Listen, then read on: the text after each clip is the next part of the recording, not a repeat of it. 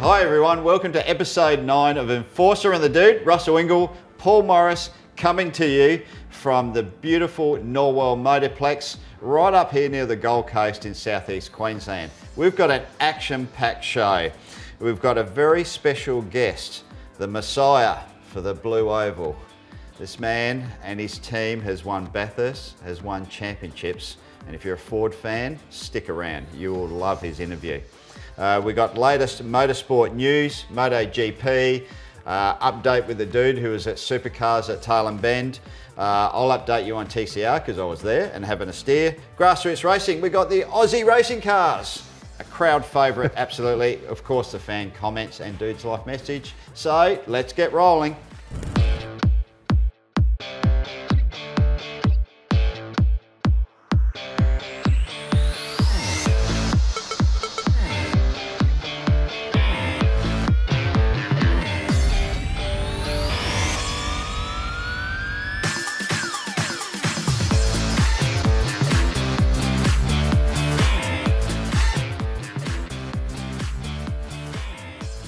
Hey dude.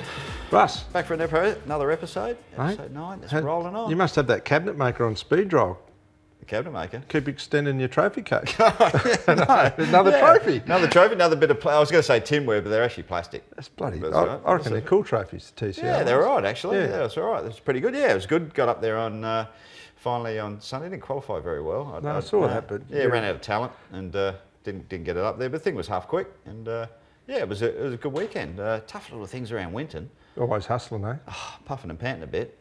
Hey, come out here in Norwell. I think you were down in Melbourne. I came up here and spent the day. Had a bit of practicing. Yeah, in the 86 with the paddle shift. With the paddle shift. Yeah, that's why we've got that car, and we've also got a Suzuki Swift here now, just a bit of front wheel drive stuff. So. Oh, well, left foot braking. See, I wanted to practice a little bit of that. Yep. Because your Euro French mate. Yeah, they're all left foot. Yeah, the frog when he came out. Yeah, he was doing a lot of that. So I used a bit of it at Winton. I reckon it was a gain. So good. So the school, Norwell Never too old to learn, Russ. Oh, always learning. Yep. Always learning. Hey, let's get straight into it. Stadium Super Trucks announcement came out since our last show. You were on it. You're all over it. You said it before any other media organisation. Good chance they're going to be back. They're back. They're back. It's a sealed deal, and I reckon we're going to see. I reckon Greg Biffle, NASCAR star, who's been racing the trucks in America. The word is that he wants to come to the Gold Coast and race, so that'll be great for the Gold Coast event to have an international driver. Toby Price is locked in for the Gold Coast. Okay.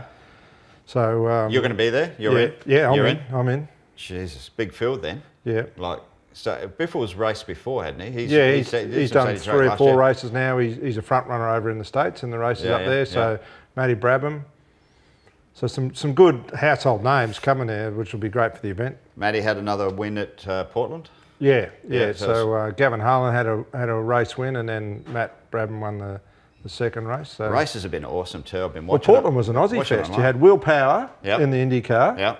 You had Hundle McElroy in F2000. Had won both things, and Matty Brabham in the stadium truck. So Aussie flags were flying everywhere over there. Now Hunter McElroy is leading the championship. Yeah, now he leads the championship. So pretty good stuff. That's in the 2000. Yep. Yeah, so it's a pretty good effort. Like the boys coming on strong. Yeah, Formula Ford. There you go, mate. Yeah, it is. Let's touch quickly on MotoGP because I keep saying it. We're big MotoGP fans. The race was absolutely awesome at Silverstone. It was out of control. It was such a good race.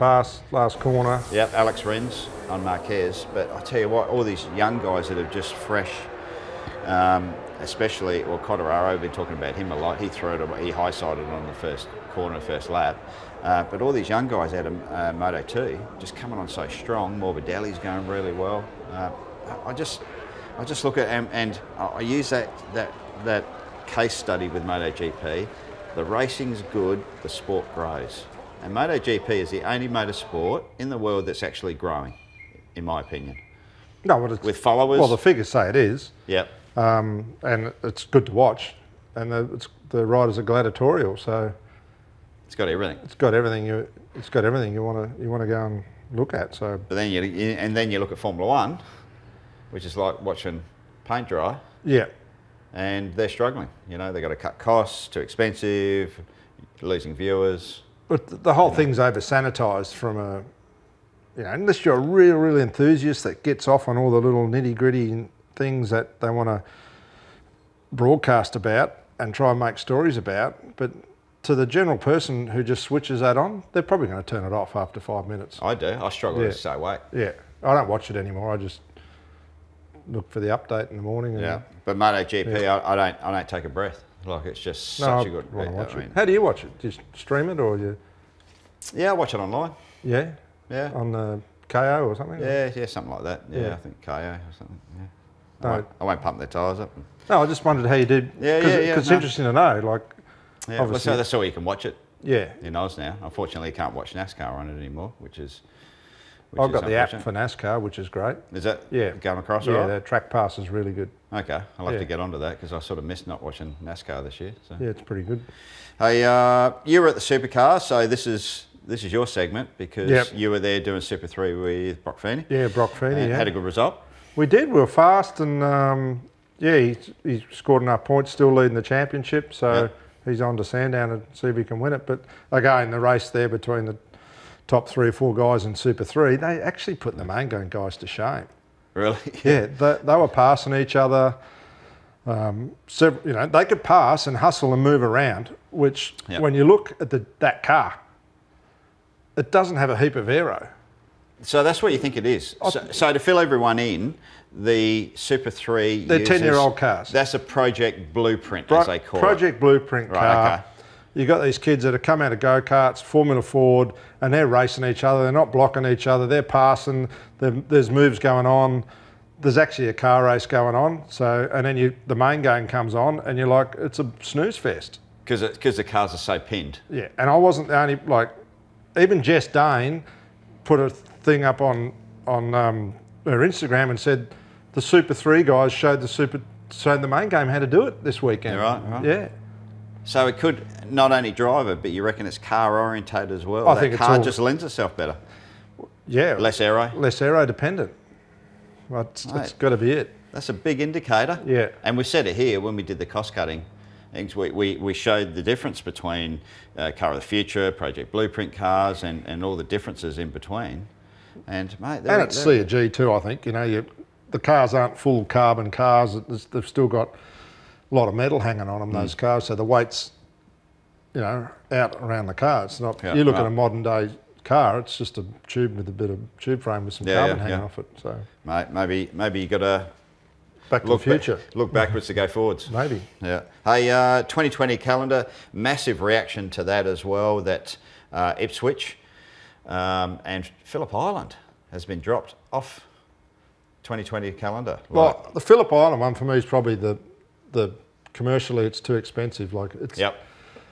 The fee to go and do that from the track owner is a big number, so that one probably makes sense. It's just a commercial decision. They can't make money out of the event. Yep. And then the facilities out at Queensland Raceway aren't up to scratch. There's been no real money invested in the thing. It's a grassroots track. It's getting used all the time. It's still there for plenty of people are using that track and having a good time, but it's not really up to the standard to have a supercar race. Yeah, and the government aren't going to put any money into it. They're already tapped doing the Gold Coast and Townsville. Yeah. So the money's dried up. Yeah.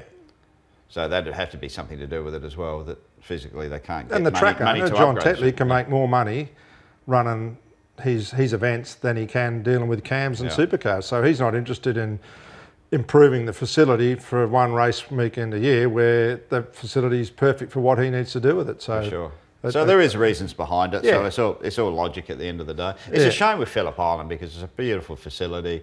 Cars look fantastic, visually on TV, but it's a shame that's the one that's shame. I'm sure a lot of history there. If the fee to rent the track was a sensible price, there'd be a deal done. But I remember back to when I was on the board, it was always one of the most expensive. Most expensive. Yeah. All right. Sticking with supercars, again, news, driver movements all around the place as well. There's Mostert, James Courtney, Scott Pye, Simona Di Silvestro. Man, it's there's a lot there that either haven't got drives, don't know where they're going to end up, and Mostert might not be as clean cut as everyone thinks going to Walkinshaws because of some news coming out just in the last few days that their naming rights sponsor, Mega Limited, has gone into receivership. Well, that to me, that always had warts on it, because it's pretty common knowledge that they failed to pay Tickford on time, and they basically had to settle on a deal. Yep. So, and then they switch teams and go to another team and don't pay them as well, and fold up. So if I was Chaz, you go to the team that can pay you first, you know, if you want to get paid. So it'd be interesting to see what happens there. So it looked like it was going to be a done deal. Maybe he has to backtrack a bit and repair some damage back at Tickford. There's enough horsepower in the ownership of that team to make it continue, but losing that sponsor's definitely, you know, they're going to be 3 or 4 million short somewhere. Someone's going to have to come up with that. Yep. Someone's going to have to write a cheque, which will probably come back to the team owners. Now, I can't see Michael Andretti wanting to write a cheque. He's not that sort of guy. He's in the business of motor racing to make money and to win car races. So it's going to be a tough sell then. It's going to be interesting to see where that all plays out with Mostert then, because James Courtney, I believe that it was actually James's decision not to go again next year. Well, that's the read that I got. Well, if they hadn't re-signed him by now, and you'd know the writing was on the wall, so James has probably done the right thing and got in first. You know? Yeah, okay. Yeah. And so it could be more mutual more than... Yeah, and there's been a fair bit of press around James. He's been getting some more column inches in newspapers and stuff. I reckon he's hired a publicist again, probably. He's been out there in the media. So well, there's something going on there. Yeah. And look, he's a wheeler dealer as well. He's been around the sport long enough, so they're putting something together there. But there's a lot of rumours of different teams. I know Charlie Schwerkoff's name's come up as a possible second car. That could be a good deal for him. And there's this second Sydney team that's all of a sudden propped out of the universe. So that there's some government funding there. That's been around. The funding is revolving around establishing a Sydney-based team. All right. But the funding's to do with building a facility at Sydney Motorsport Park for a team to be based there. Okay. So they can have a... So that's genuine? That's genuine. The money's not there to run the team. The money's to build a facility. Right, okay. But yeah... Pretty enticing, though, if it's for anyone that wants to run out of Sydney. It would be. Expensive. Well, the big thing you got to run out of. All the teams are based Melbourne or Queensland based. Yep. So personnel is the biggest thing in this industry. You've got to pick some people up and move them to Sydney because big cost. Who's going to want to move? So that's going to be the. You know, if you're a mechanic or an engineer on that car and say, hey, do you want to move from the Gold Coast and go live in Sydney? Yep. Probably not. Good luck. Yeah. If you're in Melbourne, you might go, oh, that sounds all right. So it's not as big a jump. Yeah. Okay. Well, at least the weather's getting warmer the further north you go. Has Simona, she off? Flight out of here, Formula E land or something else, or do you reckon she wants to stick around? I don't think so. I think her earning potentials to earn money is probably better here in Australia than it would be anywhere else. Yeah. She's driving the car really well. Yeah. Like it'd be good to see her in another car to see her true potential. Yeah, like I just think if she's in the right environment with the right team, and I've said this, she should have done anything she could to get in that 888 car, and the financial gain would have come. But you watch her race, she can will that car, and she's generally driving the car very good. So she's not there just because of her gender. Yeah. Scotty Pye, he's another one that's on the list of maybe not, might be going into, you know, co-pilot land, co-driver land, but it'd be a shame because... He'd be on the top of my list, actually. Scott's actually, I think he's had a really good year considering what he's had to play with. Yeah, and if you look at where he's been, like he out of Penske, into Penske, back out. What I like about him, you know he can win a race. That race where he was dark, he was on slicks, it was in the wet, he had everyone breathing down his throat, and he got the job done at the Grand Prix. Like that would have been one. That was the easiest race to lose. Yeah. And he didn't lose especially in those conditions. In those conditions, right? Yeah, agree. So you know that guy can get the job done. If you get him in the right team and the right people around him, he can be a champion. Yeah, agreed. And on that note, I thought I'd ask you about who the standouts are so far of the 2019 season. in my book, I've got a couple which I've put on my list of what I've seen this year, but generally that compared to, and let's exclude Scott McLaughlin out of this, because with the team he's in, the equipment and who he is and the way he's going at the moment, let's just park him. So the standouts of everyone else. Well, he's a standout because he lifted his game and he's lifted it again. Yeah. But he's in a class of his own. He's in a class of his own, and he's in a team of his own as well. So they're just on a different level. So I'm going to exclude him. So this is everyone else. I reckon Nick Percat and Andre Heimgartner have done a really good job. Doing a great job. As far as racing forward, qualifying pretty well, especially Andre. He's been the clear standout in the Nissan team. But I reckon Nick Percat's really shone in racing. He's racing forward. He's always been a good racer, mate, Nick. So his drive on the weekend and in race 2 on Sunday was a ripper, you know, fastest Holden, knocking out that time. So, do you agree with that? Anyone else do you think's been a? I think Anton's doing a ripper job. Yeah. That's rude not to include him. Yeah. And I think Will Davison's doing a good job too. He's got another lease of life with that car. Another lease of life, and I think he's getting the most out of the Mustang where Cam Waters and Lee aren't. So he's deserves to be in that car. He's doing a really good job with it. No, okay. Let's hop over to we had TCR at Winton. So I'll give you a bit of briefing on that. Again. Racing was good.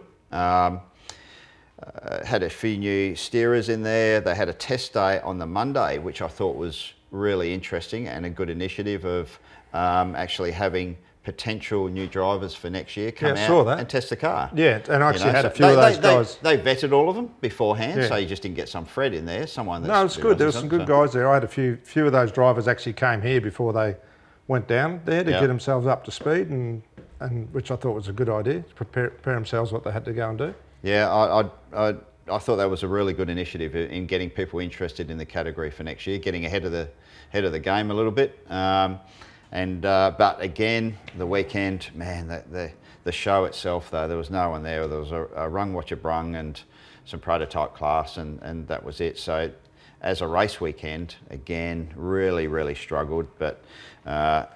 I actually did an interview with Matt Braid, which we'll show separately from this show. But it's really interesting. He went through a lot of things and in where it's going and to fix the show side of it up, because you need more categories there. You need something just for the to make punter on the hill. Yeah, to make you want to go there and watch it and go through the gate and watch it. Yeah. You need more. Could it be a one-day meeting? Well, that was 2 days. Winton was 2 days. 2 days wasn't bad. If they separate that silly Sunday race, and not having it back to back and spread that out, Saturday was pretty full on because there was 50-minute practice session, 30-minute qualifying, and a race. You know, so it was actually I watched pretty full it on day. the TV, and obviously the TV production is what it is, and they've already given us a bash about that. So let's not beat them up on that. They're doing the best they can with the budget they got. But I enjoyed that back-to-back. It kept me watching. Really? I'm like, the gap between that race was enough to keep me watching the TV and not go away and do something else. So I enjoyed that part, but what it did show was there's some good cars and then there's some absolute shit heaps in there.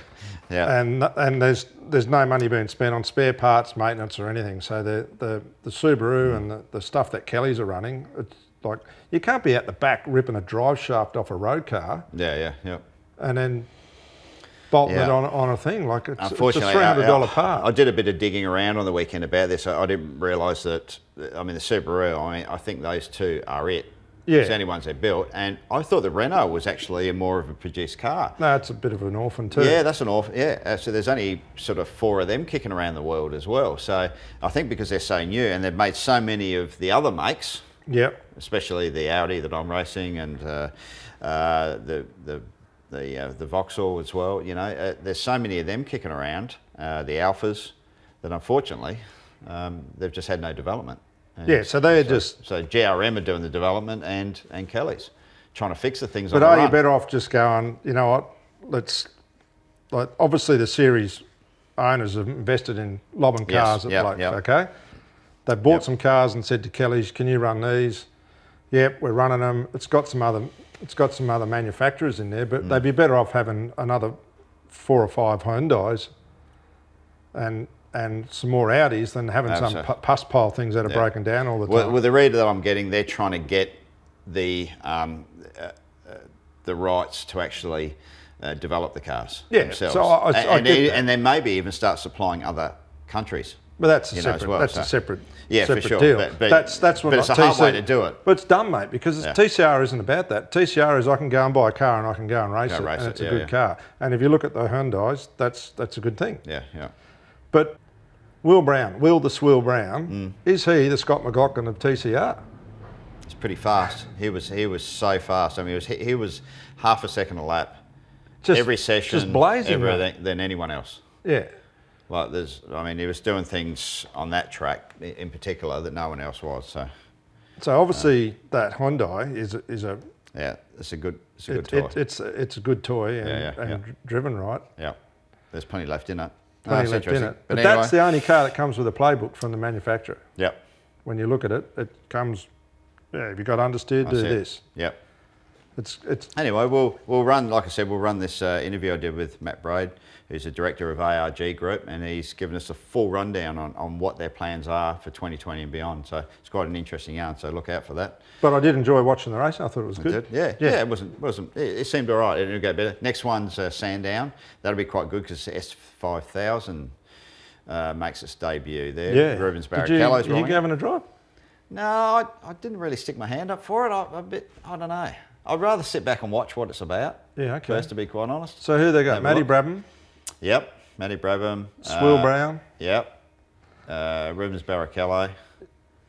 And I don't know who's filling the rest of the seats. There's about 12 cars, I think. Lead more drivers in. So that'll be good to watch. Yeah, it'd be good. And there's, Super 3 are there. So actually, Sandown will be a really good event. Great event. That should be that'll be really good. So there'll be some good racing. That'd be worth coming out to. So easy to get to. If you've got nothing to do that weekend, make sure you Melbourne, come out to get out there. Absolutely. I want to really give a mention to Oscar Piastri. I met him out here. He was out here doing some. Yeah, we did some driver coaching and stuff with him before he went back to Europe. Now, Oscar's 3 weeks ago. Yeah, he's running the Formula Renault Euro Cup, Yep. which is super competitive series. Like, this is the stepping stone to Formula One. So it normally goes there, then you do GP3, GP2, F1. So this is it. This is what it's all about. Massive amount of competitive drivers in there. 2 pole positions and 2 race wins at the last round, and now leads the championship. It's got 4 rounds to go. Yeah. Massive achievement. Yeah, and we need corporate Australia to get behind this guy because he could go all the way. He could be our next F1 guy for sure. Yeah, absolutely, especially the way he's going as well. So, rightio, on to our... Ooh, knock at the door. Expecting anyone? Yeah. Oh, g'day, mate. Looks like Ross Dane. Come in, mate. Old times. There you go. Oh, How you going? Hey, Roscoe. Russell. Very good. A very special guest. Come in, mate. Pull up a chair at the bar. How you been? Yeah, good. Good? Yeah, yeah. How's life on the other side of the fence? Oh, well, you're not. Well, it's much more relaxed than what it used to be. So it used to be just consume you, the whole thing, you know. It was the drivers you had? Mainly. Yeah, took a lot of energy. They sucked it out of you. Yeah. I reckon a few of them gave me grey hairs over the years. Yeah, there's a few stories there. Now, Roscoe, when we were talking about who, because we really like getting guests on the show, and we've had some crackers so far. So no pressure. Don't let us down, mate. But your history with motorsport, the championships you won here in V8 supercars, just the whole lot, and a racer yourself as well. Yeah, a long time ago, Russell, and I was lucky. I won the Gold Star in New Zealand in 77, 78 series, but Formula Ford? No, Atlantic Car, Pacific Car. Oh, okay. Right. Yeah, but I was lucky because I finished every race, and you know, the car was really good, and there was good guys with good budgets, and anyway, we fluked it. So now we've got a bit of a slide night. Let's go. All right, this is going to be... They won't even be in colour. Actually, they're not. This is a Ross Stone slide night, all right? Yeah. So we're going to take you for a trip down memory lane. Oh, Are you ready, Roscoe? No. All right, no, you're not. But this will be good. This is good fun. Now, look, tell us a bit about all these rigs. And 22 seem to be a popular number, I noticed, amongst your open wheelers. So this is New Zealand? Yeah, and 22 comes from... Yeah. When I was young at that age, Graham McRae in 5,000 Cars always used 22, and I thought he was the man. So, but Cuda 2 was a car that Jimmy and I built, right? And Formula Ford. And now you won the Formula Ford Championship twice. No, I didn't. That's wrong. Wherever you've got that from. Really? Yeah. Maybe the North Island and South Island. Okay. Yeah. No, I never won the Formula Ford Championship. Oh, but right. After I'd sold the car the following year, or 2 years later, Mike Finch won a championship in that car. Maybe that's what it was. Yep. So maybe it was the car that won the Capra Championship. Yeah. But so you and Jimmy built this rig? Yeah, we built that. Yeah. Just in Tuakau, which is not far from Pukekohe. Yeah. Oh, okay. Yep. So it's pretty cool. Yeah. We had a service station at the time, and we were very disciplined. We never worked on it during working hours, if you like. Right. But as soon as 5 o'clock come around, do another few hours that night and get it done. Yeah, get it done. Well, funny you should say that. So we've got a few more now. This was the Formula Pacific New Zealand Championship. Yeah. So what year was this? This was. Well, that's probably 77 or 78. Look at the people on the hill at Pukekohe there. Yeah. Big crowd. So that was for the New Zealand Grand Prix. Well, the guy with the back to you is Keke Rosberg. Yeah. Right there, it's Keke Rosberg. I was filing through some old photos, and and that's Keke Rosberg there. So he was a frequent over to the event. Yeah, for a few years he came over, and he was always special. You know, sometimes you drive against people. Yeah. And just always knew that he was special, and he went on to win a world championship. You know. Yeah. And some of the other drivers who were really good, you go, given the right amount of tyres and testing and mileage, you could have been in there with them. But there were some really good drivers come out there. Dave McMillan, the guy with needs a haircut there. Yeah, they all need a haircut. He was really fast too, and he lives in America now. He looks like Morris said. It does, doesn't he?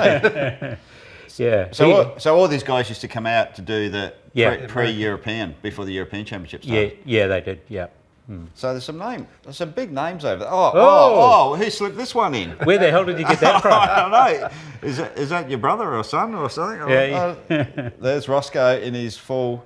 So and that haircut's come back in fashion now. And I've played a lot of rugby, so you can see the teeth missing, tooth missing. There, okay. Now tell me about the Pacific car. Was that one you built yourself? Yeah, that was one that Jimmy and I built at that workshop there. Right. So they had a BDA engine. Yep. So popular car. They're called Atlantic cars. Yep. Elsewhere, but Pacific cars here and in Australia. And that looks like it's at Timaru, which is a place called Level. Yeah. How's the spectators? Just up on the hill there, no guardrails, just all.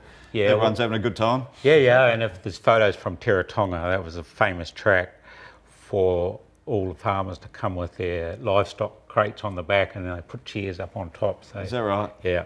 It's great seeing pictures like this too, I reckon, when racing was really raw. Well, you didn't go off because you wanted to survive. How's Jimmy? He had a bit more hair back in those days. Yeah. Is it 22 still? Yeah. Had the BP pumps in and off he went. Yeah. Yeah, it's a good looking rig too, Roscoe. Yeah, it was good. Now that's a bit of a story. We'd been to a race at Timaru. Yeah. And we were trying to make the ferry at Picton to get to Wellington. Right. And it was a long weekend, couldn't get accommodation anywhere. So that was a friend of mine, Norm Lancashire, who had a BT34 Chevron. Yep. And anyway, so we couldn't find any accommodation, so we stopped, wheeled the car out. Yep. And slept in the trailer for the night. That's what I brought it up, because when I see everyone in the back of the trailer, I thought, I bet you they're sleeping in there. And you wake up in the morning, you go in there when it's dark, and you wake up in the morning and there's a mountain just there and there's snow not that far away. Oh, it's beautiful. Yeah. Proper racing though, wouldn't it, dude? Yeah. Like, that's the sort of racing. And the transit van there, that was the only transport I had in those days. Yep. That's the Cuda 3, yeah, that's an aluminium monocoque car, yeah. Unbelievable. It's a good looking thing. And And you made the whole thing. So the whole thing was made in that service station, were you? Yeah, yep. Incredible. So this is where this is obviously where the relationship between yourself and Jimmy got going. Yeah. Of Jimmy, you know, engineering and mechanic, and then yourself driving, and this is how the whole relationship formed. Yeah, exactly. Basically. Exactly. And actually the funny thing about that is when we built it in that workshop, across the road was a TAB. Yep. And our argon welder, whenever we were welding aluminium, they would give us a call and say, can you leave it because race 3 is going to be on because it would affect their radio and stuff. So, so anyway, we got through it. We got through it. Yeah. It's good days, eh? Yeah. And there's Jimmy. I had to throw this one in because there's Jimmy, and I don't think he'd get his shorts any tighter, but he's... that was the go. Geez, he's a fit-looking dude back then too. Yeah. And the guy on the right is Graham Cook, who is still involved in motorsport in New Zealand now, mainly with Formula Ford engines and things like that. Yeah, cool. Yeah, good days. And I wanted to sort of go through all this to start with because, you know, we speak about it all the time, Paul, that the best team owners, I reckon, are racers. 100% they are, mate. You're either good drivers or good engineers, and they understand what it takes. So, for sure, even Roger Penske was a driver before he became a successful businessman and team owner. I think it's very important that you have that grounding in the sport. Yeah, I think though too, once you get into the team ownership thing, if you've been racing, is to make sure you're not coming forward with too much advice on how to drive, because everybody's different how they drive. Yeah. And they've got the talent to do it themselves, so you're there to support them more than... That you know what they need. Yes, yeah. From a support mechanism. Yeah, and sometimes you understand what they're going through. Yeah, no, it's and that's why I wanted to go through that, because I think everyone knows about Stone Brothers Racing here, and the team and the championships you run, all the rest of it, but not many people know about the past, you know, where you came from and that sort of thing. It's pretty cool. And New Zealand's so strong here as far as, you know, the driver talent that's been coming over, and New Zealand as a motorsport community, it's massive. Yeah, like well, always has been. I've got another brother. Jimmy's the oldest, and then there's 2 girls, and then another brother. And Kevin was in Formula 1 with McLarens for years, in the days when they'd go away to a race with 6 or 8 people for a Formula 1 race with 2 cars, you know. So how did you form back here?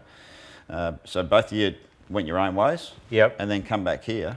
Well, my other brother Kevin and I had a workshop for a while, and we ended up converting. New Zealand wanted to be self-contained in energy. Yep. Yeah. So we converted a lot of cars to run on compressed natural gas and also LPG, which is good fuel. And anyway, you miss the racing. You do miss the racing, because I sort of tried to, as I said, close the chapter. You miss the racing, and then I went up to Malaysia and stuff with Kenny Smith looking after his car, and you never...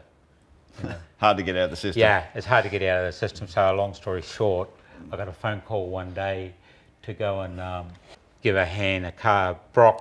Larry had left Brock's place, and there was a car to be delivered to a Kiwi guy, and it was basically a bare chassis. And with Larry gone, you know, it was a bit confusing down there. So I went in and we built that car, and that was an 85. Yep. And we'd done Oran Park, Sandown, and Bathurst, and then it went back to New Zealand for a summer series there, and then I ended up with Graham Crosby. Oh, yeah. And that was my first full year in Australia in 1986. Yeah. And so then you ended up with the car that's on the screen now, in the so you're quarter owners, yourself and Jimmy. With Jonesy? Yeah, with Jonesy. No, we were third owners each. Thirds, okay, right. Yeah, but there was a bit in between. I worked for Dick as team manager for a few years, and we had a good run there. Yeah. And that's when Jimmy... Weren't you with the Oxo Sierras?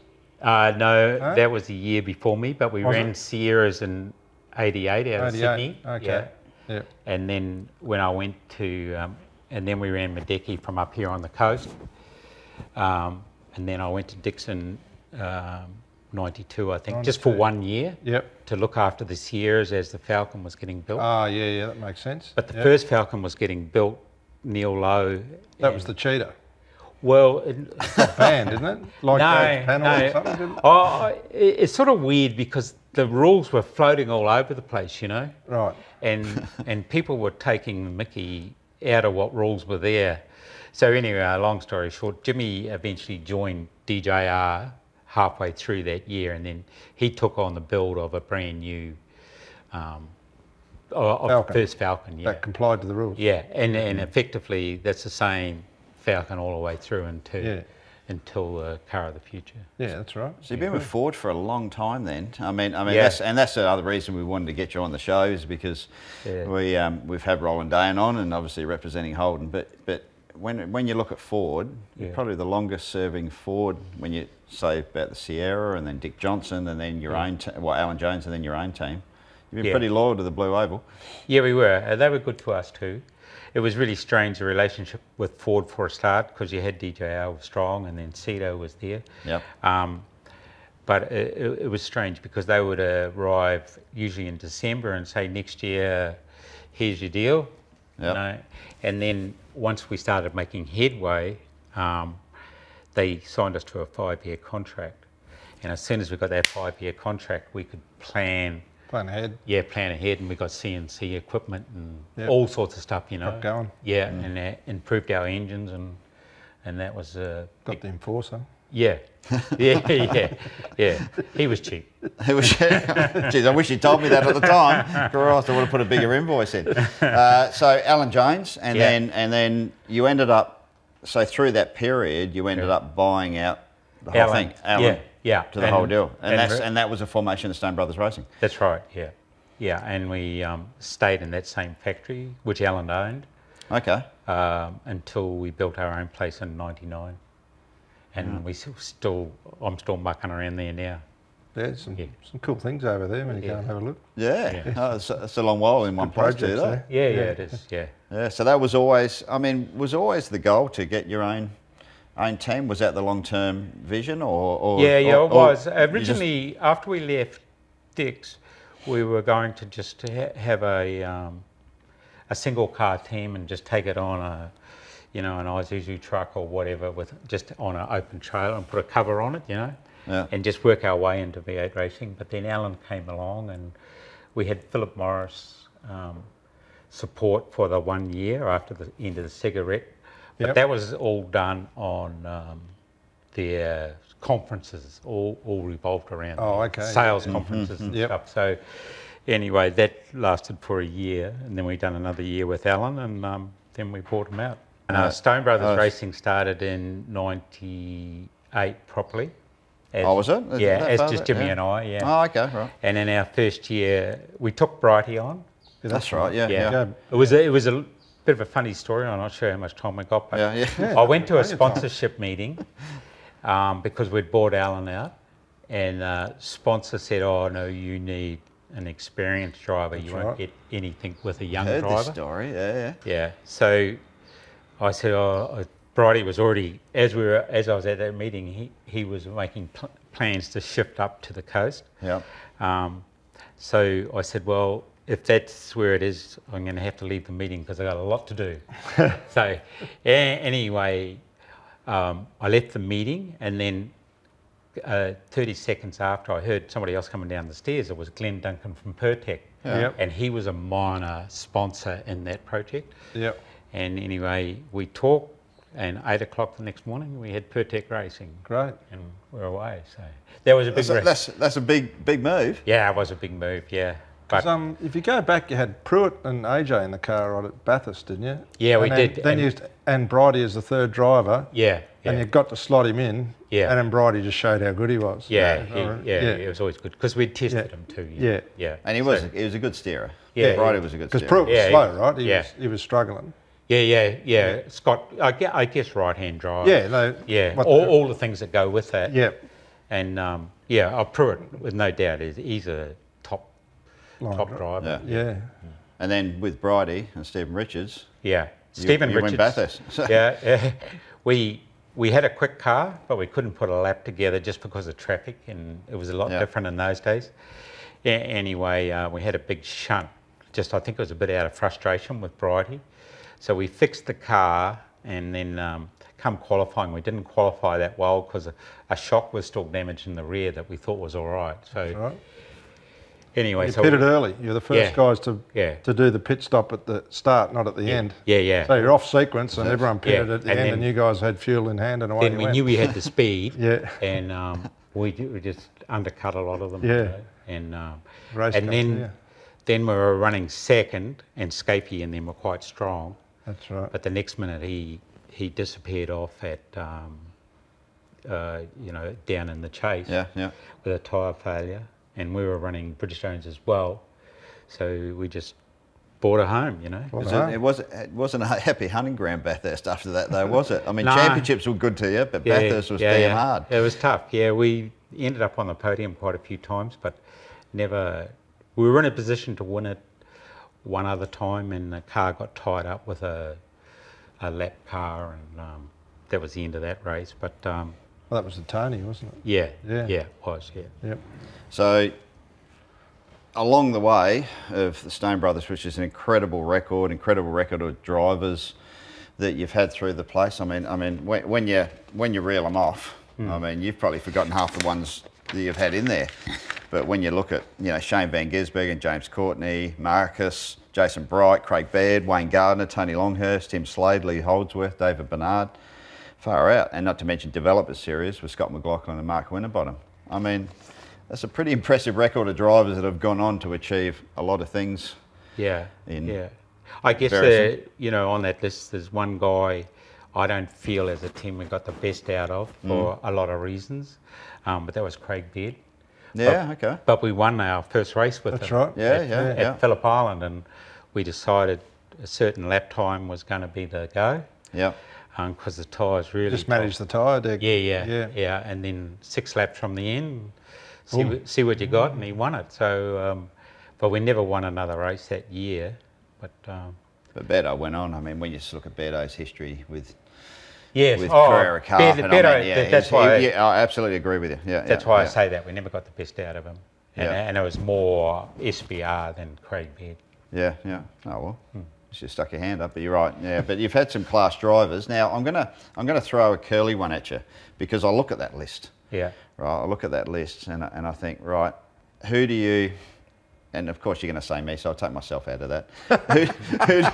who do you reckon? Who do you regard? I mean, there's seriously quality drivers there, and I reckon I'd have a hard time answering this. Who's the best driver that you've had through the place?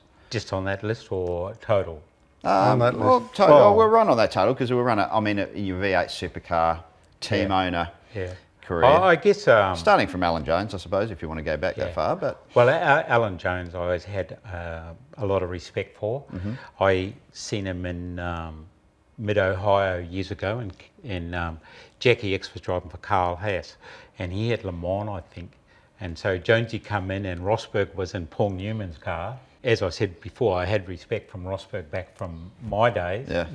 And Jonesy followed him, and then got alongside him, passed him, and they got out of the cars, and Rosberg comes this way and Jones comes that way, and they stopped right by where I was, and Rosberg said something along the lines of, that was a bit rough, that pass, and Jonesy said, do you want to sort it out over the back? So something like that, but so come from your school, dude. So I always had enormous respect for Alan, and being in the team with him too, there was never crossword. He was excellent to work with. But then there was guys naturally talented like Crosby. He was really good on a two-wheel bike, you know, on a GP bike, and a four-wheeler in a car. He was excellent. Kept trying to put his knee out the door, but anyway. But then, you know, you have guys that didn't have a lot of weaknesses, like Marcus. And then yourself, you know, just out and out strong races, you know. So everybody's different. Yeah. So no single standout. Just come on, you can't sit on the fence. Pick one. Come on. I know who I'd say, but anyway, you go. There must be one. Oh well, I guess on results you'd have to pick Marcus. That's what I'd pick. And he was at the top of his game. He's pretty good, especially to watch back then. And you had a bit to do with him in and out of the car. There wasn't many weaknesses. He's a pretty straight shooter. Yeah. And he was, to be honest, the deal nearly didn't happen with Marcus because we agreed to everything, and then a management team got behind him. So the day he came in to sign, the management team thought that he perhaps should have been flying a bit further forward on the plane. I've heard this story. I've heard this story before somewhere. Yeah, Really? I've never heard of it. Not many people know about it. Yeah. But Is that right? yeah, so I had a bit of a short fuse and didn't handle it as well as I could. And so Marcus left without signing the contract. And then a third party, a guy by the name of Mark Roworth, who had a long involvement, he actually cooled everything down. Marcus come back, we signed and never looked back. But Wow. But he'd signed, he hadn't tested the car. Yeah. You'd only seen him race a Honda Civic around the Gold Coast. It was just the attitude. There must have been something there. Cause it wasn't the stopwatch. You didn't know what he was going to do. Yeah. Is that right? Yeah. Jeez, that's amazing. And to be honest, if you're a good Formula Ford racer, in those days you could go into supercars. Yeah, and for sure. Do a really. That was a great. Yeah, if you run up front in Formula Ford, history shows you could adapt pretty quickly. Yeah. Quickly. Yeah. Oh, you're telling big fans of Formula Ford here. Yeah. You know, like, but after that day, Marcus was absolutely excellent to deal with, you know, because of his rapid rise. He had a new contract every year, same as Russell, you know. Yeah. No, I totally agree with you. I mean, Marcus was, man, he was strong everywhere, and you're right, no weaknesses anywhere. No, in or out of the car. Oh, the only weakness he had is he didn't like too much fan attention, you know, because he was so sort of focused on what he was doing. Yeah. That's something you loved. Yeah. Then you were the opposite. You were the opposite. You were the opposite. Like today, yeah. Well, that's why you have drivers. They do all this. Yeah. But you were great with the fans. I mean, you wanted the fan reaction and interaction as well. Yeah. But you knew commercially that was what it's about. So. Yeah, and also I guess country upbringing. You know, you don't do to anybody else you wouldn't want done to yourself. So, you know, you just look after people.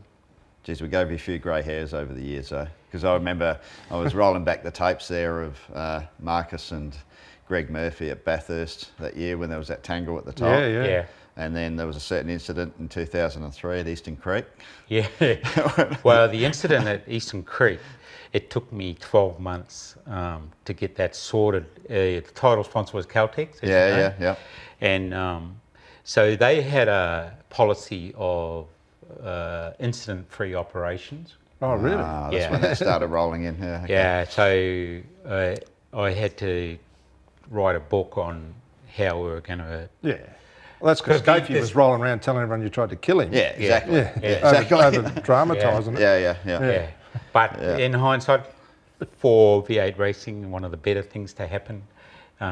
You know. Got a lot of media. At the time, and we. Yeah, got a lot of media. We won our first championship that day, I think, if I remember. Yeah.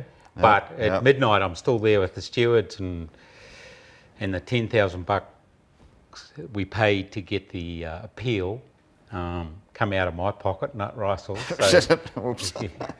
Yeah. Gee, hang on. I'll write you a check. Yeah. So that was a big moment. The best part about that was when Scafie rolls into the garage. Yeah. And he's fuming. He's looking, and he goes to you, and you just handle him like. You knew how to handle him. I played a lot of rugby, and you know, and you tend to learn how to look after yourself. And I'm sort of pleased that I took the route that I did, because the other one was to pull your arm back and snot him one. So But I reckon you could see it in your eyes. He was. All right, I've just better cool my heels here. I think sometimes with him there's a lot of bark and not much, too much bite. Yeah, it was good. Yeah, it was. We, like I said, so sorry about that, Roscoe. Sorry, we gave you a bit of a. It was interesting. In hindsight, for the V8 supercar business, that you know, helped the whole business. I thought, you know, made more people, more eyeballs watch it, and that's what it needed. So going on the driver front, I mean, there was Shane Van Gisbergen signed for you. That through the whole Erebus takeover, that took a few curveballs along the way there. But there was a couple like him. He did race for you, but Mark Winterbottom and Scott McLaughlin, who raced for you in the development, Yeah. Never raced for you in the. Well, in Mark the main game. Winterbottom, we actually put the deal together. Yeah. And he moved to the Gold Coast. He actually stayed with Di and I and kids for a while. He didn't have to find any money, so we put that deal together. Yeah, so he won that Formula Ford. Ford had paid for him to do Formula Ford. He won that. Yes, that's right. Yeah. I don't think he won it. I think he was second or third. Anyway, so he got a deal. Yeah. Ford was supporting young people. Yeah, that's right. And anyway, you know, just it all added up. We put it together. Really amazing opportunity. And it was a couple of year deal, but he won it in his first year, and then I didn't have anywhere for him, you know. So then he went to Lark. Yeah, and then the next year when Marcus was going, or a couple of years later when Marcus was going, Larko had phoned me and said that Mark was a big asset to his team and he was struggling, and so I gave him my word that we wouldn't poach him back, and we ended up with James. All right. And Scott McLaughlin he ran DVS for you, but he won that championship. But to be honest, there was a deal I wished I'd never done. Just the way it turned out. Scott wasn't a director of Scott McLaughlin Racing, but that went bankrupt and funds weren't paid and stuff like that. So that's all for another day, you know. Yeah. Oh, you still owed a few bucks then? Oh, yeah, just from that, yeah. Oh, okay. That's a bit disappointing, isn't it? Yeah, it is. Yeah. So you roll on, sell out, and end up selling Stone Brothers Racing or to Erebus, what is now Erebus Racing, and that must have been a big decision. Like after all those years. And yeah, it was, but it was also Jimmy and I went through. It was all about racing and winning, and anyway, Ryan Madison, who done work for Betty, came and sent us at the Grand Prix. So it was early in the year. And told me their plan of Mercedes and everything else. And so to do that, they really needed a manufacturing team. So they were limited to, and Jimmy and I had had a good go at it. And, you know, there were years there where drivers were certainly getting paid a lot more than us, but engineers were and stuff. And then you just think, you know, it was just so consuming to keep it all rolling. Every year I always used to go back to work a week earlier than the team come back from what holidays you could give them, and I ended up working out how much an hour, 24 hours a day, 7 days a week, it would cost to operate. And I got to a point where I thought, this is just, you're just working to keep feeding it, you know. And I think the timing was right. Car of the future and stuff like that. I'd really like to get your view on now. I mean, now you're on the other side of the fence now, and I know you've been involved with a couple other little projects. But looking at the other side of the fence, number one, you definitely did make the right call in your opinion? I did. And number two, do you think it would ever get back to where it used to be in its height when you were running a team? Well, first to answer your second question, I don't think it'll get back, because so much news and so much stuff is done online or streaming or whatever. So how it used to be then with free-to-air TV, a lot of eyeballs watching. But the actual supercar business itself, I think miles out of whack with the parity between us, with the Ford and the Holden and then obviously the Nissan. But the only reason that hasn't been adjusted more, in my opinion, is that Roland and 888 are just not performing at the high level that they have in the past, and quite often they're not the fastest Holden. If they were fastest Holden day in and day out, this would have been sorted out. So I think the parity is not right, even though, you know, my background with Ford, my background is also the V8 racing business, you know, and you know, in the old days, you used to get back, as soon as you were back home, you'd get all the lap charts and you'd do all your times, and everything was converted to a 60-second lap. And then if you were a 1/10 of a second advantage over the first three Fords against the first three Holdens, there was a change. The parity triggered a parity adjustment. Absolutely, And but as I said, I just think Triple Eight are not at the high standard that they have been in past years, and if they were continually the fastest hold, this would have been adjusted earlier. It's interesting though, isn't it, is that, you know, we spoke about having races involved in the category. I reckon that's diminished a bit now, and especially on the board, and that's why we get to these sort of situations. Well, I think it's become more bureaucratic. Like I was on the board with Ross, and it was you, me, Larry Perkins, Roland representing the teams, and Stuff got done.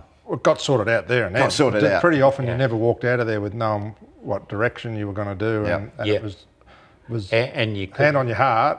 It was always best for what's best for the business when you walked out. Yeah. Took your team hat off. Yeah, that's exactly right, Paul. Yeah. That doesn't happen now, does it? I don't know. I'm not involved in it, but to me, the commission looks like a toothless tiger. It doesn't make smart decisions. It takes it just seems like it's a bureaucratic mess. Yeah. No, that's interesting. Well, Roscoe, it's been a great ride. It's been great to be part of it personally as well. But it's been so good to have you on and going through your career, both yourself and Jimmy and your families. And you must be very proud of it, though, everything you've achieved out of it and still achieving. Yeah, it's been good, and thanks for the invitation to come. We done a corporate ride day here at Norwell yesterday, and it was just a great facility, Paul. And the thing is, you can tell with organisations, the people that are involved, you know, that work for you, they're so good to deal with, and it just sort of shows how it all works. And always good to catch up, Russell. Now, I think you owe me a dinner, but anyway. I think I owe you a couple of steaks. Yeah. Now, part of the deal is when any guest we have on here has to bring a vehicle of some sort. Now, it's their own choice what they bring. We don't prompt it at all, so you have to bring it. And so the deal is we'll go out on the skid pan now, and you have to surprise us with what you've brought. So we've got no idea. And, okay. I've got to tell you that I'm not a big collector of, you know, cars and stuff. So what we've got is what we got. Well, it's not a dirty old Escort or something, or a Cortina or something. I don't know. What do you got? I would have had to see Jimmy to get one of those. Yeah, okay. All right, so let's get out there and we'll have a look at what you brought. Okay, cheers. Thanks. Well, dude, what do you think Ross is going to bring as a vehicle? I mean, think of all the stuff that he's got. Race cars? I reckon one of those Enforcer limited edition Falcons. Oh, what about the Red Devil? The Ambrose edition. The Ambrose edition V8 Falcon. Falcon. What about one of his old race cars? Could have something like that. Formula Ford. Sounds like a bloody tractor. Maybe he's into tractors like Larry Perkins. It sounds a bit rugged. What is it? Look what he's brought. The Ross Stone Racing Super Ute. Well, it didn't sound like a V8, Roscoe. I thought it was Larry Perkins rolling up in his tractor. First thing you got to remember, it's not V8 racing. It's not V8. No, definitely not. No. So we know a little bit of about this, Roscoe. Yeah. Yeah. Well, basically, we upgrade the engines. Yeah. Bigger turbo, have sort of double the power a standard one has. Yeah. Same front brake size as a V8 supercar. So it's got 80 kilowatts instead of 40. Come on, Russ. Okay, come on, we have to have a little bit. It's just pride and joy. Sorry, mate. Sorry. But one thing, look how beautifully presented it is. You guys always had immaculate race cars, and this is no different, is it? Yeah, no, they're good. All the rear suspension on them is all common on every make. Yeah. And the track is common on every make. And we have a side intrusion thing here that when I got involved, I thought we needed to run, and so we built all that and supplied everybody. And so you're going to run a lap in this for us? Yep. How long since you've raced, Ross? Oh, a long time, yeah. What do you reckon? What's the last time you... Hey, Russ, look what's in there, mate. What's that? Passenger seat. You're going for a ride. You're going for a ride. You can drive. Yeah. I'm not sure about this, Roscoe, because all the shit you gave him when you drove for him, he's about to get even. I've bent a few of your cars over the years too, and I thought, this could be bad for me. I reckon you're in. What do you reckon, Ross? When's the last time you were in a race car? Turn some laps. I've done, I think, all the Benson and Hedges at 500k race and a Commodore. Yeah. At Pukekohe in about 81, I think. 81? Yeah. No, sorry. Yeah, about then, yeah. Early 80s. Yeah, early 80s. Is this a good But idea? I finished, It's been a while between drinks, Roscoe. yeah, well, I finished all my single-seater stuff in 79. So, Yeah. All right, we're going to do it. Yeah, you're doing it. You're in there, mate. You Be coming? nice. He's going. Be nice. You want to drive? No, you drive. No. Jeez, I used to race for you, so we'll drive. Hang on, I'll grab some helmets and we'll get going. All right. Okay. I definitely want helmets. All right.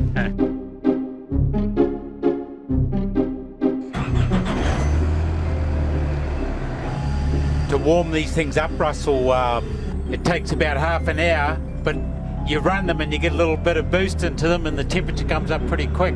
Oh, does it? Yeah. Okay, great. Do we need more boost? Not at the moment. All right, Roscoe, so it's been 30 plus years before you raced a car. I used to race for you. Now you're getting your own back on me. All right, let's see what you got.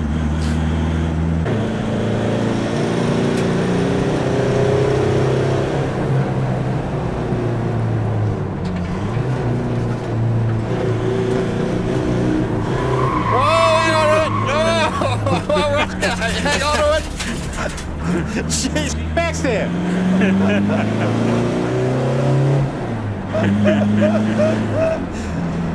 I told you it had no rear tyres.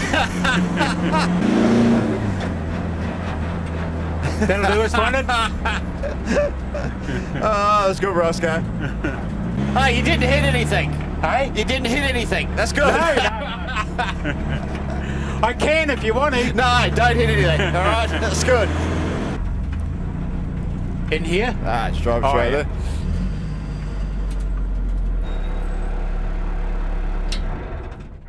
Thanks, Roscoe. No problem. Hey, thanks for coming on too. It's been bloody good. Trip down memory lane. Yep. So The years flick by, Russell. they do. How good was it to have Ross? Yeah, a legend, you know. it's pretty amazing where they've come from and what they did, building their own cars, and it's just. And the good thing about Ross, he's a guy that shakes your hand. You know, a deal's a deal, don't you? Yeah, old school. Yeah, old school. Yeah. It's just really good, and hearing about his background. That's and that's a good thing about this program. You know, we don't want to. Everyone knows what he's done.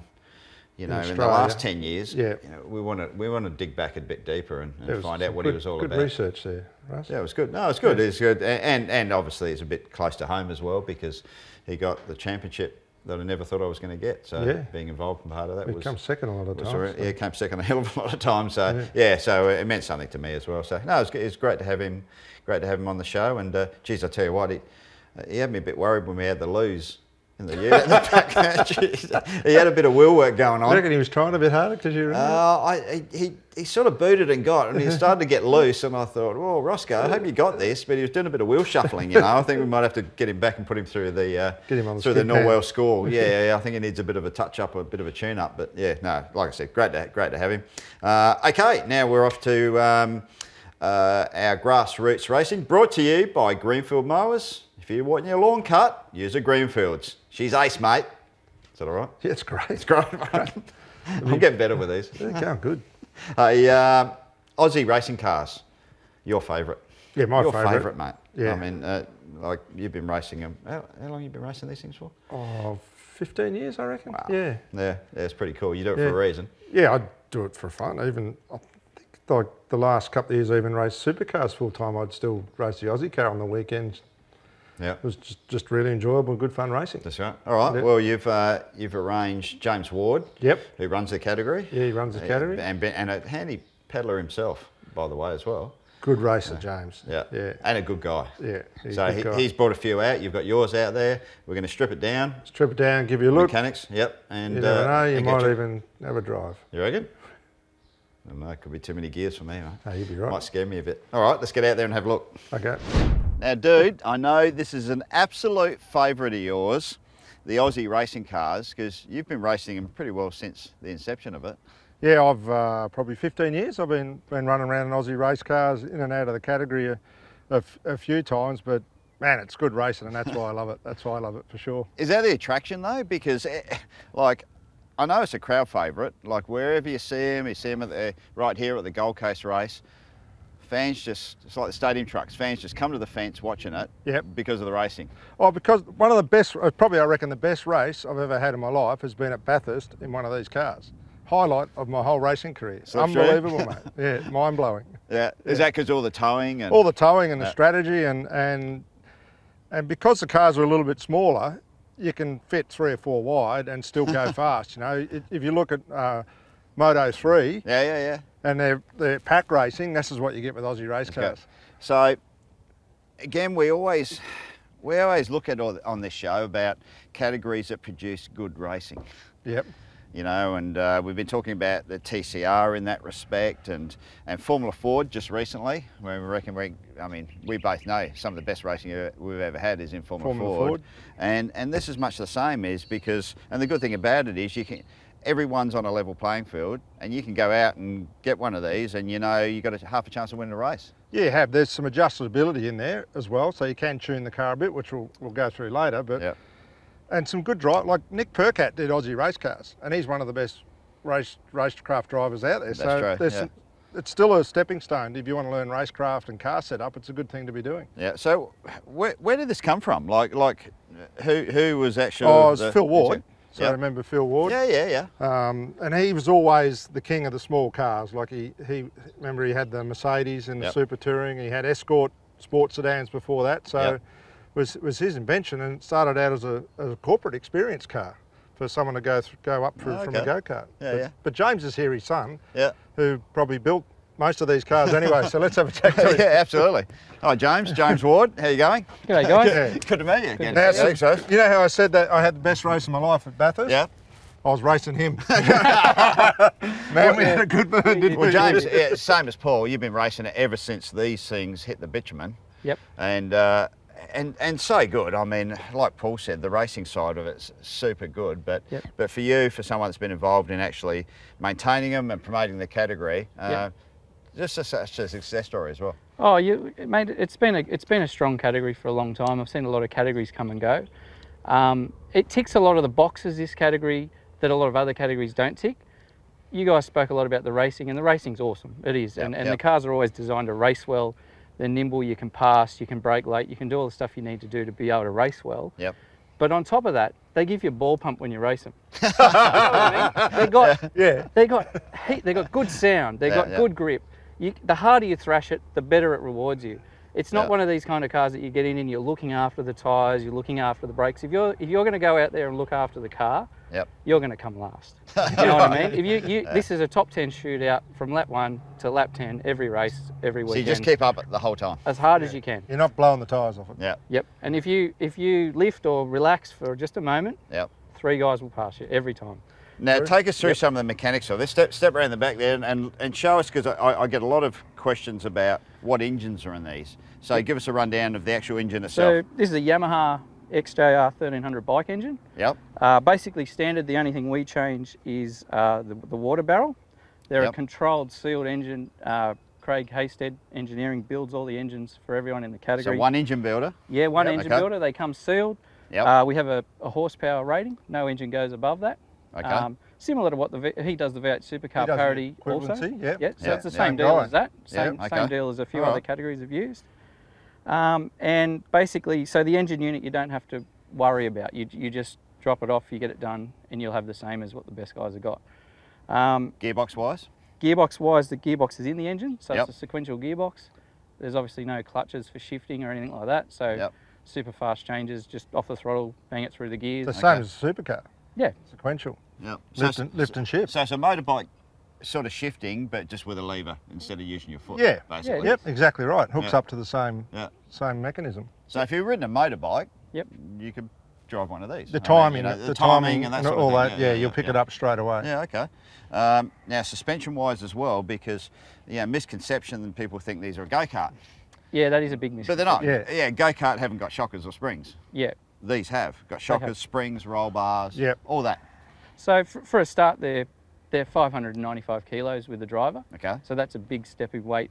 Probably they're heavier than the Formula Ford. So the light guys are ballasted up. Light guys are all ballasted up to that weight. Yep. And then on top of that, so you get things like squat under acceleration. The thing will dive when you brake. Yep. They hike wheels. They They do all the things that a touring car does. They probably even give you more of a touring car feel than even an open wheeler probably. Oh, I 100% agree with that. Yeah. Yeah. So and they'll two wheel. If you ride a ripple strip, they'll run on two wheels, and they'll do the stuff that a touring car does, because they're basically like they grip and feel like an open wheeler, but they're a bit more of a tuning wise as a driver, you got your front anti-roll bar you can play with. Yep. Ride heights. Right. Shock pressures. And it's all so we springs are controlled, but because when we did the Formula Ford. Yeah. And we did the breakdown how that teaches drivers, mechanics and engineers about racing car chassis and engineering. This is probably a more of a level to a saloon car. Yeah, Would very that be right? Yeah, probably very similar. But the one thing when we look at the back of this car, you can adjust the rear roll centre with a panhard rod. Okay. So that's tunable as well. So there's a lot of things you can learn on this car if you're going to go V8 supercar racing. That teaches you about how to tune the car, which is what I like about it. So again, for a young guy that's coming into it, and even we always talk about drivers, but also about mechanics and engineers that want to go down that path in motorsport. This is a great category to learn about all that. Yeah, it is. Yeah. And like all the stuff you learn in this, I believe does transfer over to any other car that you race. At the end of the day, every car's four wheels and a steering wheel. Yeah. There's enough adjustments there, and the chassis and everything's stiff enough for you to feel the changes that you make as a driver. Yep. And you can see a difference in your lap times or in the way that the car performs. So yes, you can use it to learn about setup as well, you know, and yeah, so it definitely transfers, I think. Yep. Well, let's look in the back as well, because that's pretty interesting as well, because we've got go over to this car. You've got so safety wise. So safety wise, and obviously safety's a massive issue in motorsport no matter what, so we always want to make things safer, and this has actually got a proper fuel cell in the car as well. Yeah, it's fuel safe. So a collapsible cell, so if you get an impact from the rear, no problems, it'll actually deflect and... Yep, yeah, you can take a fair bit of a hit with that, and it'll still be safe. That's got a bladder in it and all that sort of stuff. I think most race categories now mandate that type of a fuel cell. Yeah. So we've gone to that as well, and you know, and you can see in the back here, it's a live rear axle, which is the same as the old Project Blueprint style V8 supercar. Parallel trailing arms. Same as a supercar. Same as a and that's a panhard rod you were talking about? Yep. Panhard rod, so we don't have a Watts linkage, you run a panhard instead of a Watts linkage, but you can adjust. Same as a NASCAR, Russ. Yeah, okay, exactly the same. Yeah. It's pretty cool, isn't it? Actually, I was asking you, Paul, about, there's a starter motor on the left rear wheel there. That's actually for reverse gear. Yeah, it is, yeah. So there's no reverse in the gearbox, so it's an electric reverse. Push a button down and that will back you up, yeah. And cams requires you to have reverse. Yeah, you need reverse. A reverse, so that's what it is. Yep. That starter motor on a gear, and that, if you're in trouble, in a fence, hit that and out your back. Exactly right, yep. That's incredible. Now let's go inside as well. Let's have a bit of a scan inside, because you've got a Motec style dash inside the car as well. Yeah, electronic dash. Electronic dash, so you can do lap times. And there's a little bit of data in there, not too much to get people too hung up on it.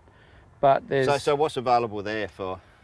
You can do a speed trace. You can do you can have a look at your race line as an overlay over somebody else. GPS. A bit like your GPS V-Box in the Toyota. Pretty 86s. similar, yeah. Enough there to help some guys. Like if you want to share some data around some people and get some guys going, which one thing you do find, the camaraderie between all the teams that racing at is really good. So there's a lot of information sharing and everyone's helping each other. So Grassroots racing. It's a pretty cool thing to be involved with.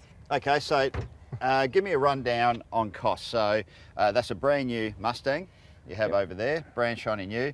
If I wanted to buy that, what's the cost of that if I rolled in through your front door? A brand new car, $60,000. Right. Turnkey, ready to race. Ready to roll, yep. And that car, you can roll it out on the track and race it as is, ready to go. Then you don't really need to carry any spares for the car, because we bring spares to the track. We bring a truck with engines and disc rotors and control arms. I know what you're thinking, I know what you're thinking. Good, yeah, well, we spoke about that's what supercar should be doing. Common source. If there was more common parts on a supercar, Yep. they could roll up with a truck, the association itself, and they carry the spares, and teams wouldn't have to carry spares. Yeah, that's... It's a big cost. It is. If everybody has their own individual spares, it's a lot of capital tied up. It is, yeah. Yeah. And to run a season, how many races and to run a season cost? Okay, so it's between 7 and 8 rounds, normally 8 rounds. Yep. And look, to run a whole season, I would say you're looking at $70,000 or $80,000. Right. Some people spend more than that. Some people spend less. Like, even though we bring all our own spares, some teams are the Red Bull of Aussie race cars, and they'll have spare engines and spare bonnets and spare chassis and blah, blah, blah. Right. Whereas you also get the father and son teams with the car on a box trailer. Yeah. And the great thing about it is having the extra money doesn't really give you an advantage. And in the last 3 or 4 seasons, we've had champions who are just the father and son team. And that's what we Perfect. We have, Perfect. It's good. So it comes down to this and this. That's right, yeah. Look, if you can drive, you can win. That's what I tell people. And let's face it, I mean, some people in karting are spending over $100,000 a year. Absolutely, So in the whole scheme of things, that's pretty good value. Yeah, well, again, your biggest cost of racing in Australia is logistics. It's getting around the joint. Getting around, So that's probably the biggest cost of this category, Yeah, oh, that's great. And the other good thing about it, you're at all the good supercar rounds and you've got good TV. Yep. So it makes it easier to get sponsorship around the car. And in front of a good audience. In front of a good audience, Yeah. I can see why you love it. It's a good category. Yeah, well, I mean, you raced at the Bend. You put on a really good car race, and you're at the last race we had was in Adelaide at Tailem Bend, and everyone's on the fence cheering you. Yeah. You put on a show and people enjoy it. Yeah, so it's very rewarding. It's all about racing, isn't it? It actually is rewarding, and something I noticed. I raced these things for 15 years. And then when Tony Quinn bought the business, I've spent a lot of time on the other side of the fence watching the racing. I got a real buzz out of racing the cars. I always got out, and I said so many times, and I remember even high-fiving you out the window after races saying that was the best race of my life. Yeah. And then I got out of the car and I was on the other side of the fence, and I would go and sit in grandstands, and it gave me a buzz to see everyone coming to the fence when the Aussie cars came out. And it also gives me a buzz when you see a father sitting next to his son, which I've heard a few times, telling their son, "Whoa, don't go to the shop, watch these things, watch these things." And so the fathers have got their sons up at the fence. Perfect. Yeah. And saying that, the kids love them. Like in the pits, there's always just, kids love these things. That's right, yeah. Just the look of them and different shapes and that. I mean, that's great. Hey, thanks, James. Thanks for No worries. Thank you, Thanks guys. for coming out and bringing the toys out. You going to have a drive? Do you want to have a drive? Well, you got to, mate. You reckon it'll be all right? Yeah, mate, get in there. We weren't going to drive it. We could have You've shot raced this one in the before. local park. All right. I'll get the open face on. Yeah, all right, game on.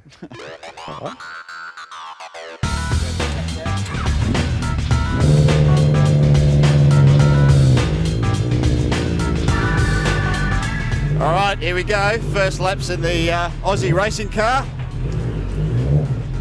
I wonder if this thing does burnouts. Dude reckons it does. Want to try it? All right, let's give it a go.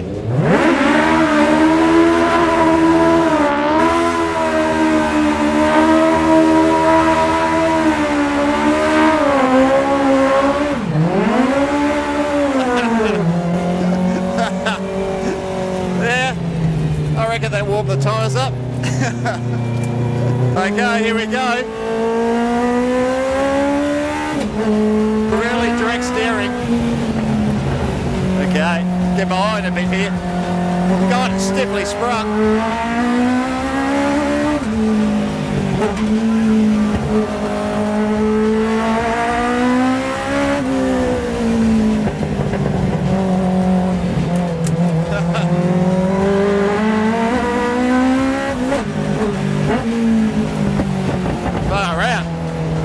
Stiffly sprung. They were telling me the gearbox is supposed to be hard to use, but I actually find it not too bad. Alright, warming it up a little bit. Here we go. Left foot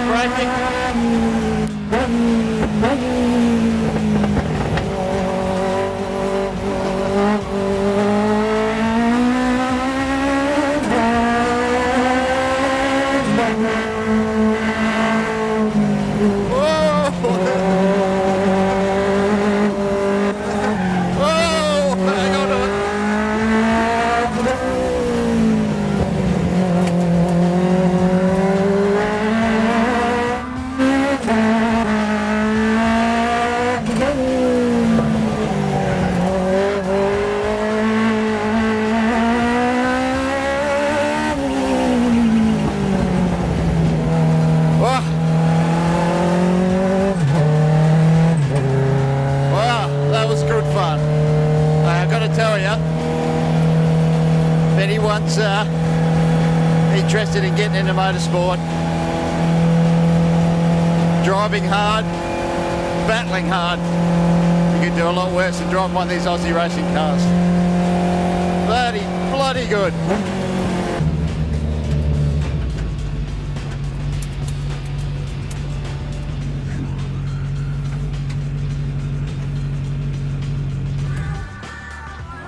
Good. Dude, how good? They're a good thing, aren't they? Good. I'll tell you what, I can see why you like racing these things. Pretty good, isn't it? And imagine like 35 of them, 5 wide, going down Bathurst, Power's got plenty of power, hasn't it? Plenty of power. Once you get used to the gear shift, got to give it a bit of a blip, but that's fine. Really good. It's just, biggest thing is you have to keep, James is right, you have to keep up You just it. got to keep digging. Keep pedaling. That's bloody good. Highly recommended. Geez, that was good, wasn't it? The good, Aussie eh? cars. Yeah, it's good to know the mechanics of it too. There's actually a few things that I didn't know about the cars as well. You got after it too, didn't you? Yeah, got up it a bit. Yeah, it was a good once you start. It's. I thought you were going to hang out the door and replicate your championship-winning burnout. I tried to. Did that, yeah, but I reckon I would have fallen out. I would have gone down the road. I would have been sitting on the bitumen while the thing was snaking down the road. Yeah, but no, they're a really good thing. I mean, and I see what James and yourself meant. You have to keep on the gas. Like, you just have to keep pushing it. It's just keep ripping. Keeps giving, doesn't it? Like, the harder you push it, the more it rewards you. It so does. not too many categories got that. So that's great. So I hope anyone that's interested in doing that, Aussie Racing Cars has got a website. Make sure you jump on that, check it all out, and James will fill you in about all of that, because like I said, he runs a thing. Or Brad Ward as well, his brother, and get on there. All the information's on there. So if you're interested in getting into that category, look it up. So that'd be good. Rightio, fan comments. One of our favourite ones, and they've been firing in. Thanks to our fans once again for sending everything in. And we always say thank you for being respectful as well. No haters. Love it. I mean, probably one of the only online sites that I see so many of the comments are either giving us ideas what to do with the show, or potential ideas, and it's like all our fans are part of the show. You know, they're part of the team, which is fantastic. So this is exactly what we want, and no one doing anything stupid. So it's great. Keep it up, guys. Thank you. So rightio, we've got Ben Parker, Russ Dude. I'm keen on coming over next year and watching around to the V8 Supercars. Which venue, this is coming from New Zealand, Kiwi fan of the dude, hashtag V8 Supercars. Which venue do you recommend for a first timer to get a good experience and value for money? What do you think? Well, he's coming from New Zealand. Yeah. A good experience. Sandown's good. You can see the whole track. Yeah. Yeah. But what about Sandown now not being not being the first? That doesn't matter too much. I don't think so. Yeah, good grandstand. You can see the whole circuit. You can get around. Yeah. What about Newcastle? Newcastle's good, but the GA's hard there. You know. Is it? Can't see much. Yeah. If you're in there and you want to. The thing I like about Sandown, you can watch the race, you can see the whole track, and you can work out what's going on. You can even see the cars come in and out of the pits. So if you're there for the racing, to me that's a track where you can. And easier from New Zealand to get there. Yeah, straight in. Straight in. Where Adelaide's probably a bit the same problem. You don't see a lot of the track as well, do you? Being a street circuit. Well, Clipsal is a great event. It is a great event. Yeah. If you want to get involved in an event, though, that's.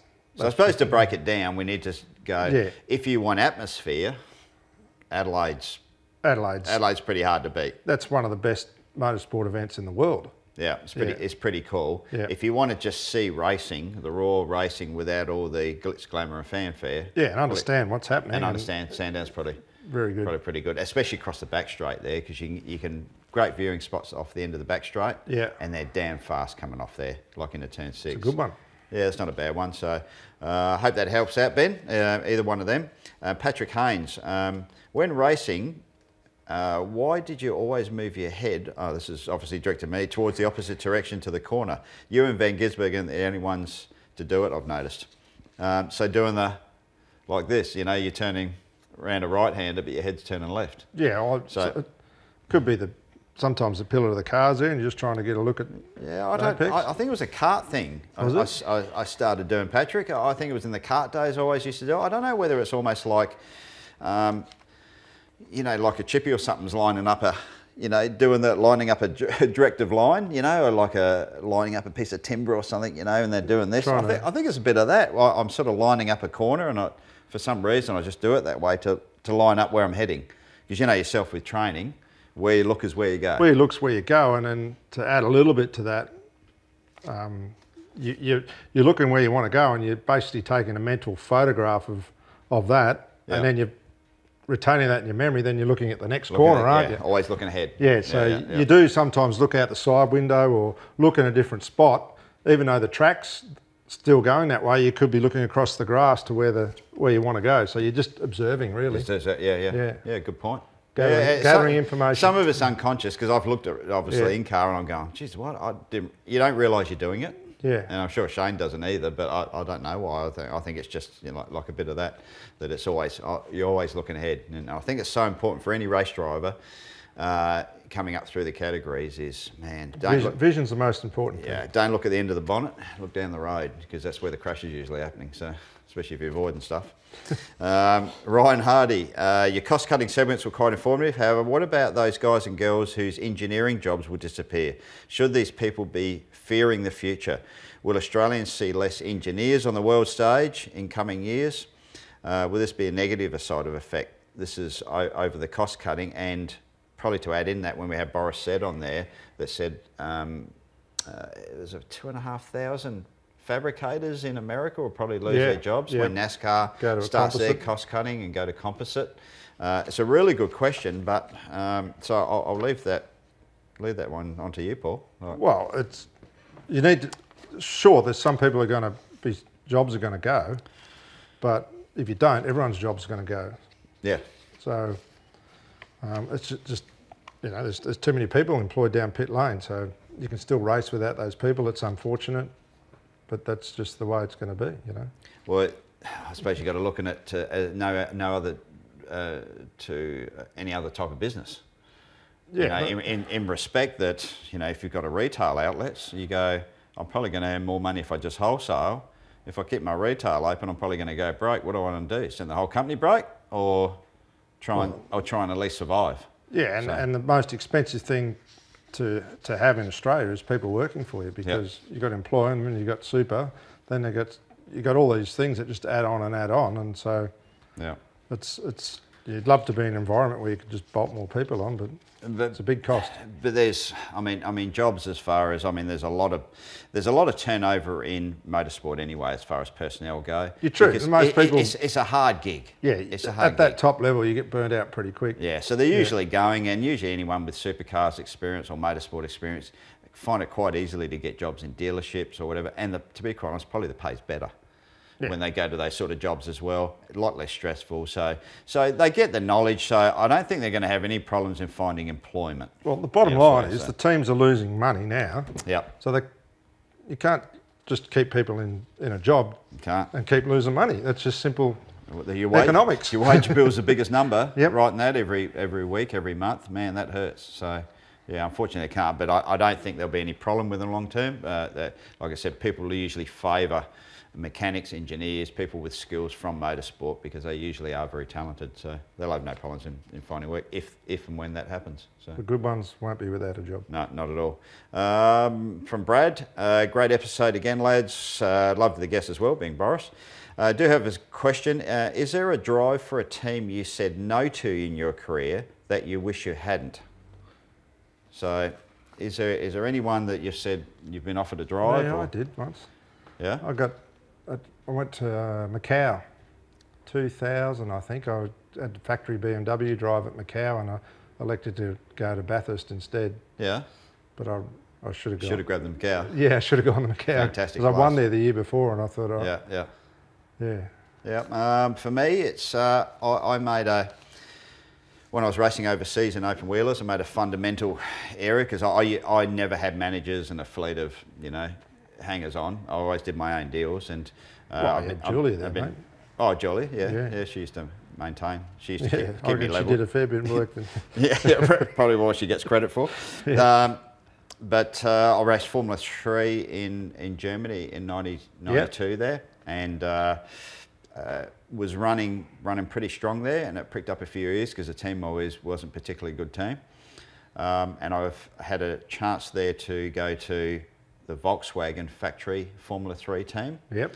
But I also got an offer, a deal to Van Diemen to run their new Formula 3 project. Oh, right. So I took that. Ralph Furman? Ralph Furman was running that, built a Formula 3 car. And I actually raced at Macau and was running in fifth before I crashed actually with David Coulthard. Was Ralph Bellamy the engineer? Ralph Bellamy engineered it. He engineered it. We were almost dead last. He came up with a demon tweak overnight, and I went from last to I was challenging for fifth with David Coulthard, and we ended up shunting. That's how much of a change Ralph Bellamy made. So, but it was going on the back of that, I thought this might be a good thing. I wanted to get back to Britain to race there because I thought it would be a better deal.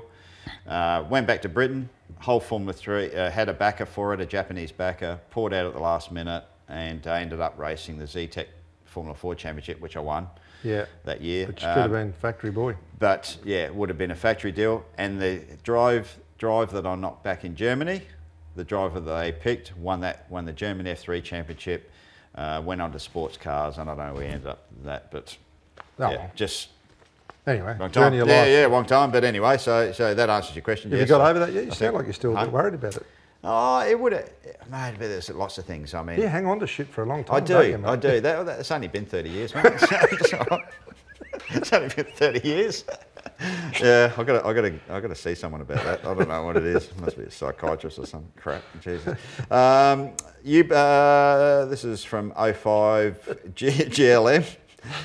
You bloke's going to do a show at the Mountain. You're trying to get me to go there, but I don't know how we're going to do it, if we do it. We could do it on someone's private property. Yeah, supercars won't like it if we do it.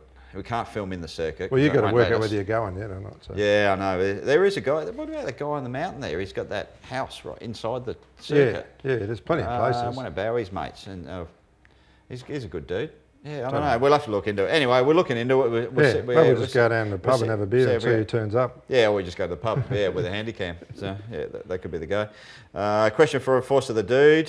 This is from Corey Black. Could it be possible, given the popularity rise of Blackpain GT series, that they hold a 24-hour race at Blackpain? So Blackpain is a GT series that runs long-distance races, including 24-hour races in Europe. Well, I wouldn't say it's popular. Well, they get a few cars there. Yeah, but no one watching it. No one watching it. No. The only race where people turn up to watch is Bathurst. But yeah. You go to any of those other races, and there's not many people there. True. Yeah. But would a 24-hour race work at Bathurst? Oh, 100%. Do you reckon it'd be right? Yeah, it'd be fantastic. It'd be pretty wild. Yeah. I reckon it'd be a real good thing. There's plenty of GT cars kicking around at the we've moment done doing it before. nothing. So. I've done 2 of them at Bathurst back in the day. So yeah, I reckon it'd be a really good thing. So yeah, as far as a race spectacle, yeah, I reckon it'd be a bloody good thing. Maybe when GTs sort their act out, whenever and if that ever happens, there's plenty of GT cars kicking around Australia in sheds collecting rust. So it'd be a bloody good thing to do. Might be good. Yeah, it had to be a GT car, wouldn't it? Because what else would survive 24 hours? TCR. Yeah, would they survive 24 hours of flogging around? Yep. Small tanks, you'd make about 80 pit stops. Oh, that'd be right. Make it exciting. Yeah, be all right. Okay, so that's us. Thanks again for the questions. Make sure you keep them coming because we want to make sure we try and answer as many as we can. Rightio, Dude's life message just before we wrap up. Right. Hope you got a good one for us.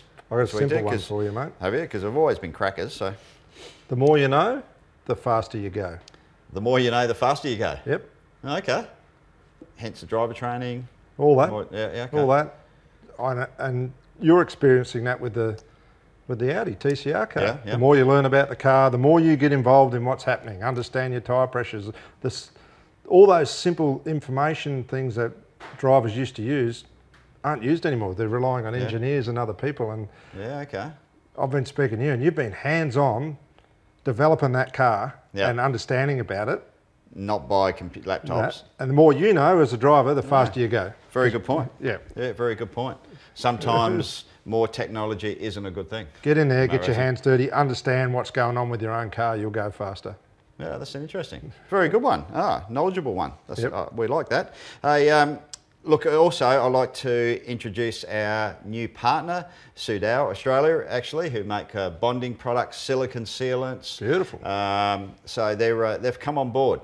That's fantastic, because the more partners we can get involved in this, the more we can do, like going to Bathurst and all those sort of things. So the more we get in, the better. So thanks very much to Sudal. You'll be seeing them for the rest of the year on. So they've joined the rest of our partners, being Castrol, DPO as well. You know, so all these that have come on board, just absolutely fantastic. Really appreciate it, and obviously we're making a bit of an impact. So and they're liking it as much as we are. The numbers don't lie, mate. We've got good viewership. A lot of tradies watch our show, so that's all right. They all use the Sudal product.